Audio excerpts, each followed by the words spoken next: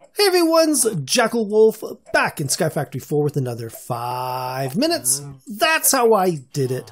Now, if you've been following along, you know that we are working our way through the advancement book. Last episode, we completed the Swab the Deck, the Feed the Chickens, and the Egg Hunt advancements. That was where we took some DNA from some mobs in our world.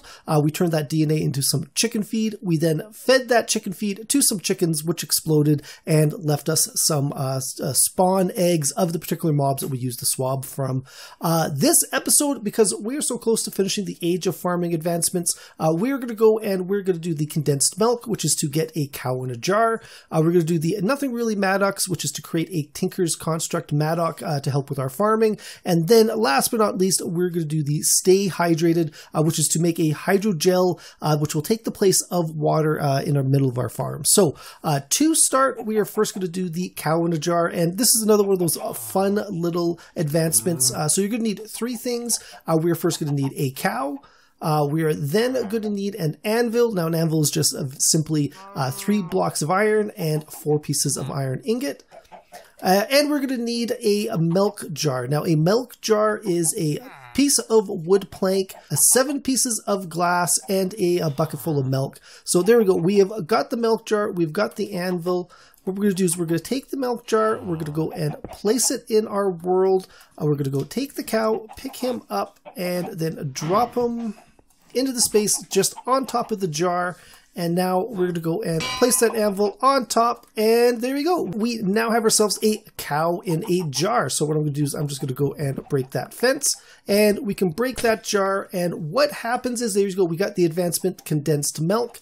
Let's actually just go make a little bit of space. Now, if we go and place this in our world, that cow in that jar is going to continuously fill it full of milk. You can see the milk stored up at the top is up to almost 100, I'm going to say millibuckets worth of milk. So this jar will hold 8 buckets of milk, and you can sort of bring it around with you. You don't have to worry about having a cow, handy to, running back and forth, getting your bucket. So that is good. That is one advancement down. Next up is the Mattock, the Tinker's Construct Mattock. We've done Tinker's Construct a bunch of times, so I'm not going to focus on it too heavily.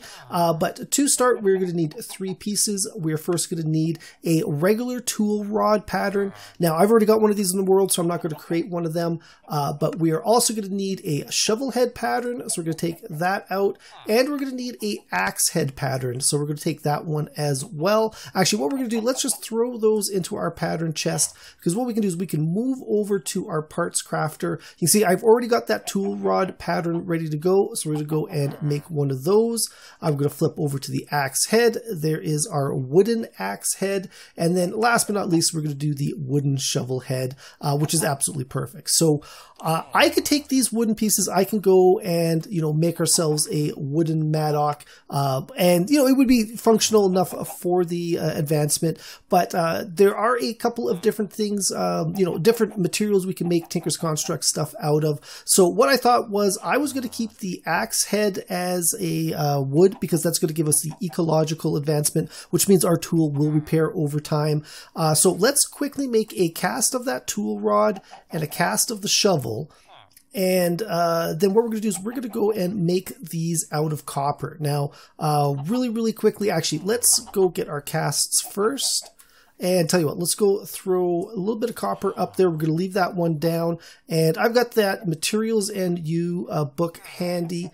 So let's go and we're going to go all the way back through here. And if we look at copper, it's well established, which means we gain additional XP. There's not a whole lot else that Mattock, is going to really get us in the world. It's not a combat weapon. I mean, you could use it as one, but there are a lot better ones out there. So quickly, let's make that copper. There was the shovel head. And let's go and get the tool rod ready. And there we go. And we'll go get that tool rod. You can make this out of a lot of different things. I kind of looked through the book, and the copper seemed to make the most sense. So we're going to go flick flip to the Mattock in the tool forge. We're going to take the copper tool rod, the wooden axe head, and the copper shovel. As you can see, it is well established and ecological, and we've got a copper or wood copper Mattock, and there you go. Nothing Really Mattocks. That is our advancement. Now, last but not least is going to be that hydrogel block.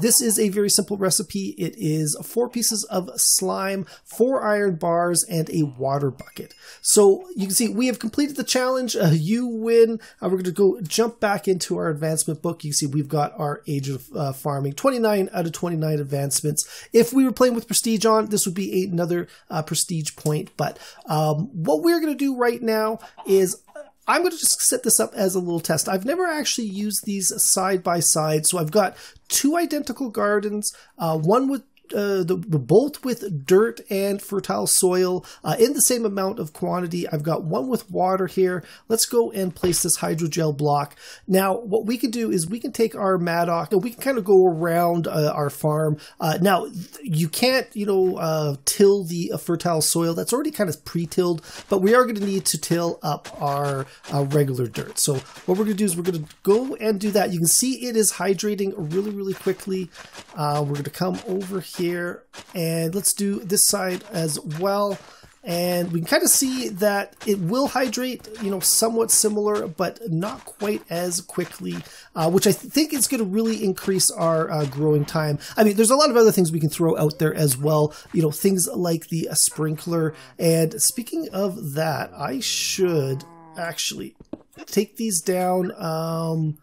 Did I pick them up? Where did they go?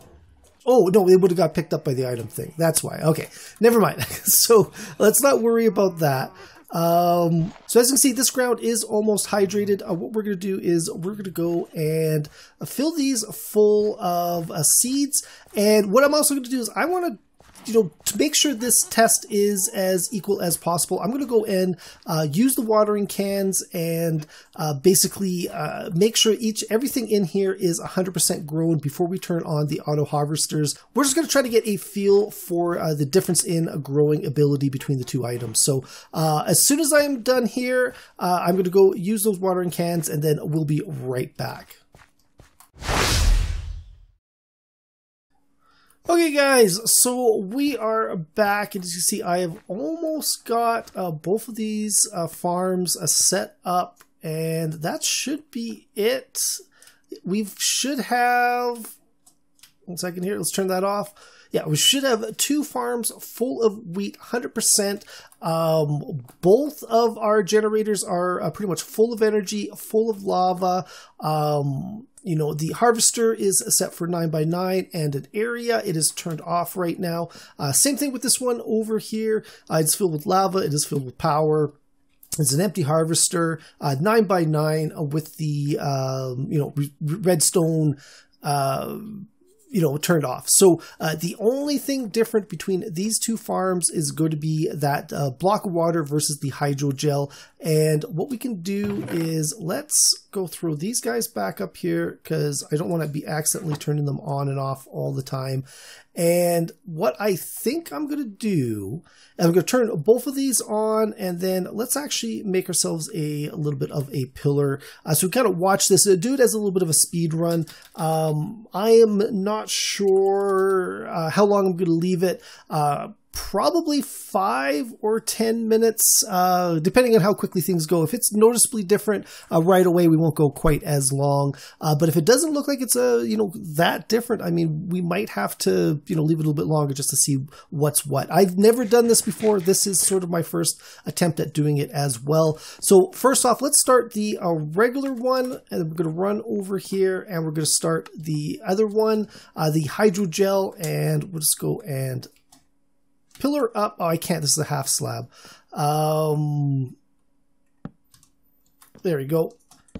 And there you go. You can see it is already taken up the full amount. So everything is growing pretty much from, straight on. And I'm a little off center. So let's try to center ourselves up without falling. And yeah, I'm going to give it about 5 minutes, 5 or 10 minutes, and then we'll be right back.